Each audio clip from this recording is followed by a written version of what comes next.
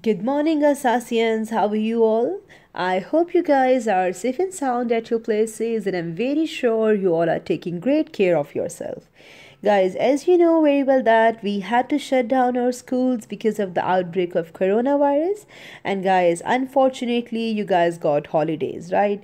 So we have to manage, we have to maintain, and we have to continue our education in such circumstances. Well, guys, to continue our education system, the government has suggested the digital medium, and by using this digital medium, we guys will complete our remaining syllabus. As you know very well that before these holidays, we guys were discussing and we were just heading towards our December test. So, guys, there were two topics included in your December test, right? First topic was geography, and the second topic was about goods and services. Well, guys, we have completed our half of the topic in school, and the few topics were left from our first lesson. Well, guys, in this lecture, we will mainly concentrate on the topics which were remaining. Okay, so let's get started without wasting much time. Well, grade 5, before we talk about our lecture number 1, let's discuss the overview of your first lecture. As this slide shows you very clearly that in today's lecture we guys will discuss about the different types of map, and your this topic belongs to your first lesson, which is geography, right?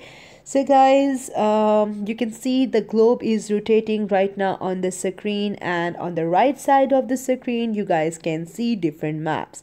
So this is the theme of the lecture, that we will discuss today about different types of maps. We will discuss about the importance of maps, and we will also discuss slightly much about where we guys can use different maps. Okay, I'm very sure this is going to be very interesting lecture for all of you. So, guys, please put everything away, drop your whatever you're holding in your hand, and just concentrate on today's lecture. For this sake, I want you all to open your the topic geography, and while listening this lecture, must put your book in front of you. Well, grade 5, before we start our today's lecture, let's slightly discuss about the expected learning outcomes. As you know very well that today we are going to discuss about map. We will discuss about the different kinds of maps, and I'll show you different pictures of different maps, and I will also tell you about the uses of different maps. Okay, so at the end of this lecture you guys will be able to recognize the different kinds of maps. You will be able to tell that what are the uses of different maps. Okay, so remember one thing, that there are certain elements of maps, and these elements are called direction, title, scale, and symbols and key. Okay, and guys, one more thing, that in today's lecture we will discuss about the main types of maps. Okay, we are not going to discuss each of the type in detail. In the first lecture we will slightly discuss about the main types of maps. Okay, so fasten your seat belts because we are going to study something fantastic. Well, guys, let's discuss the definition of map. When you hear the word map, what comes in your mind, grade 5? Map, I'm very sure the answer is drawing or picture. Well, your answer is right, because a map is a drawing or picture of a real place. Or you can say that a map is a drawing or picture of a place, and it shows the position of things like countries, rivers, cities, roads, plantation, and whatever you're looking forward, right? Guys, you can also say that map shows you what the place looks like if seen from the air. Okay, and in the previous lecture which we have which you guys observed in the classes, we guys have discussed about globe in these previous lectures, right? So I have told you that globe is a model of earth. Okay, and map is a drawing of a real place. Okay, because we guys cannot see every place by sitting or by sitting in our inside our room or by sitting inside the class. So to see the different places, we guys use map. Okay, and map is a drawing of a real place. You can say that maps are very useful as we can find what the places we have never seen before, and we can also find out how these places looks like, right? You can also say that one map cannot show everything, so for this sake you need different kinds of map. So in today's lecture we will discuss about the kinds of maps as well. But before we discuss about the kinds of maps, I want to ask you one question. Who make maps? Do you know who make maps? Well guys, let me tell you that a person who makes map is called cartographer. Okay, or you can say that people who draw and make maps, who draw charts and make maps, they are called cartographers. Well guys, for example, teacher teaches you, right? So there are the different occupation, different professions for different people. The people who study about the charts and maps and who make charts and maps, they are called cartographers. So the answer of this question is cartographers. The person who makes map is called cartographer, right? So let's move towards let's focus on the main topic of today's lecture, which is about the types of maps. Girls and guys, as you know very well that today's main topic is about the different types of map, and we will discuss about the types of map and about the uses of map. Firstly, we will discuss about three major types of map. Though there are different kinds of maps explained in your book, but firstly, we will discuss about the main types of map. Guys, you know very well that a map is a picture or drawing of a place. It shows the position of things like countries, river, roads, plantation, etc. Guys, a map shows you what the place looks like if seen from the air, and you can say that maps are very useful as through them we can find out what places we have never seen before they look like. And guys, on one map you can say that cannot show everything and every place to you. So you can say that it's not just possible to see all the places and to get all the information about different kinds of places by sitting on one place. So for this sake you need map if you want to see any of the other country in which you are interested to visit. So you can collect the map of that country or that specific place, and you will be able to see that place by sitting inside your place, right? So there are three major type of map.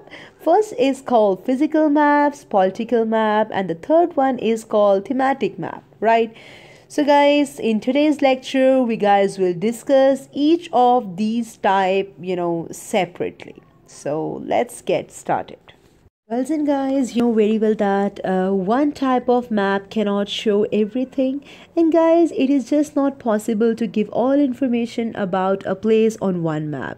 So there can be different kinds of map of a same place showing different information and different type of, you can say that, stances about one place. You can say that, for example, let's take the example of Gujranwala, right? Inside Gujranwala, if you want to show the weather of Gujranwala, you are required or you're requested to use different type of map.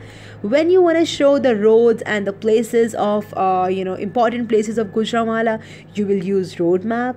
When you want to show about the different streams and rivers of this place, you will use different type of map. So you can say that for showing the different features of one place, you are required to use different maps. Okay, so this must be clear in your mind that for showing the different features of one place, you will use different type of maps. Okay, so that's why we are studying about the types of map.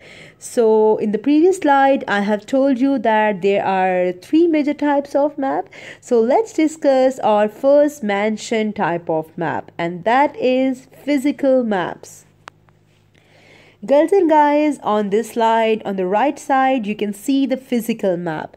You can say that a physical map is a map that highlights the physical features of a region or area.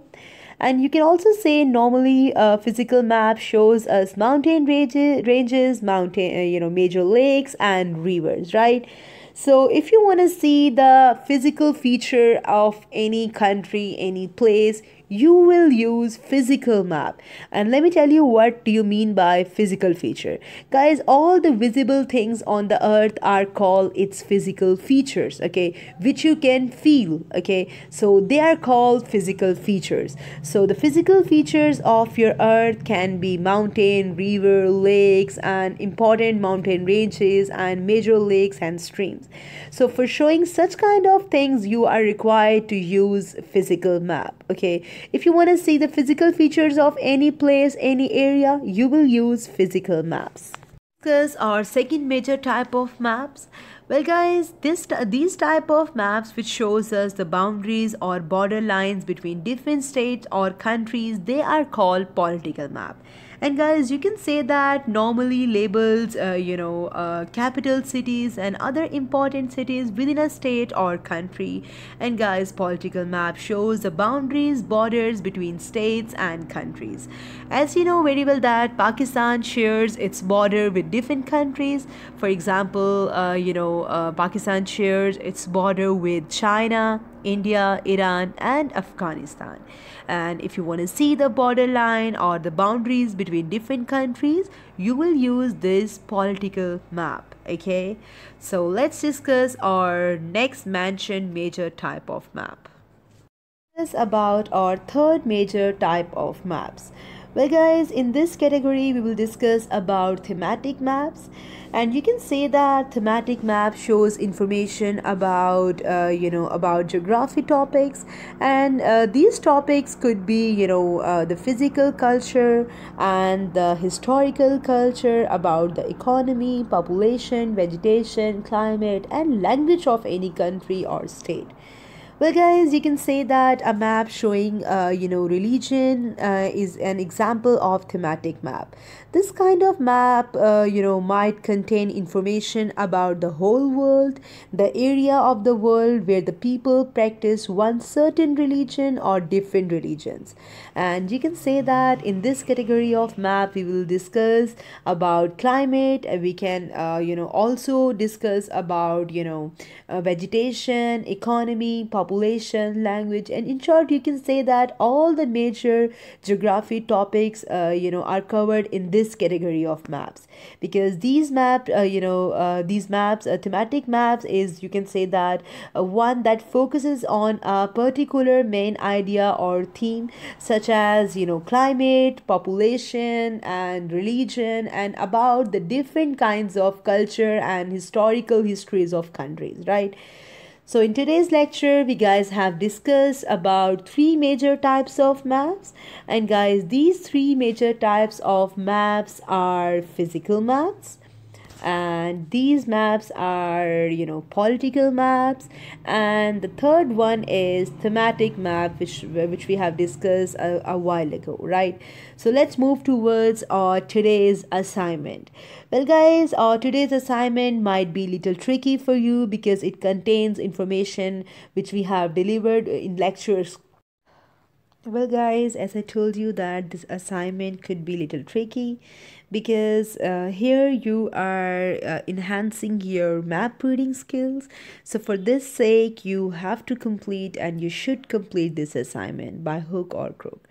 Well guys, this assignment contains some questions, and you have to answer each of the questions separately.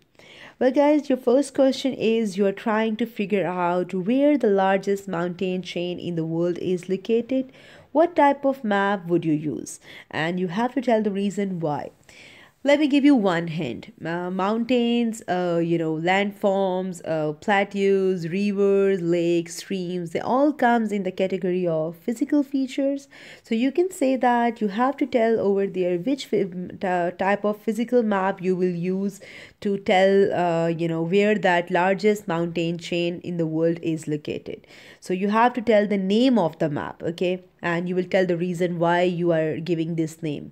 Second question is, you want to see the population of Pakistan. What type of map should you use? You have to tell the reason why.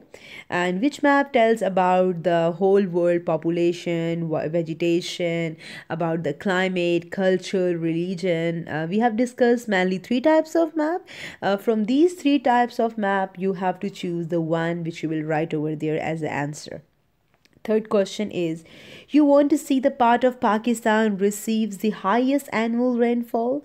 What type of map you should use to see? Okay, you have to tell the name of the map which you will use to tell, about the rainfall, and about it comes in the category of climate, right? So you have to tell the name of the map which you will use to tell that particular feature of Pakistan. Your fourth question is, you want to see how steep a mountain climbs. What type of map should you use and why? So just recall that mountain is in the category of physical features. So if you want to tell the physical feature of any country, what type of map will you use? You have to write down the name of that map. The last question is, you want to see which country border Russia, which countries border Russia, and what type of map would should you use in this regard, and you have to tell the reason why. Okay, so guys, we have discussed three types, and your answer should be from these three types. All right. So guys, I'm very sure you all have enjoyed a lot in today's lecture, because this lecture was very important for enhancing your map reading skills. And remember one thing, that maps are very important because you can visit any place. Before visiting that place, you guys can collect information about that place by watching the map. Okay, in this slide, guys, I want to say one thing to you all, that these are very crucial days. You have to take care of yourself, you have to take care of the life, have to take great care of the life of your dear ones. So please cover your cough or sneeze with a tissue, or after sneezing, inside the tissue or handkerchief must throw into the trash bin, and must wash your hand more than more than 20 to 30 times during the day. Okay, and guys, must wash your hand at least for 20 seconds, because the life of your life is very important for the bright future of our country. Okay, take care of yourself, and I'm very sure you all have enjoyed today's lecture. I will see you in your next lecture. Take care of yourself, stay home, do whatever you want to do. Please do not trouble your mother. Allah Hafiz. I will see you in your next lecture.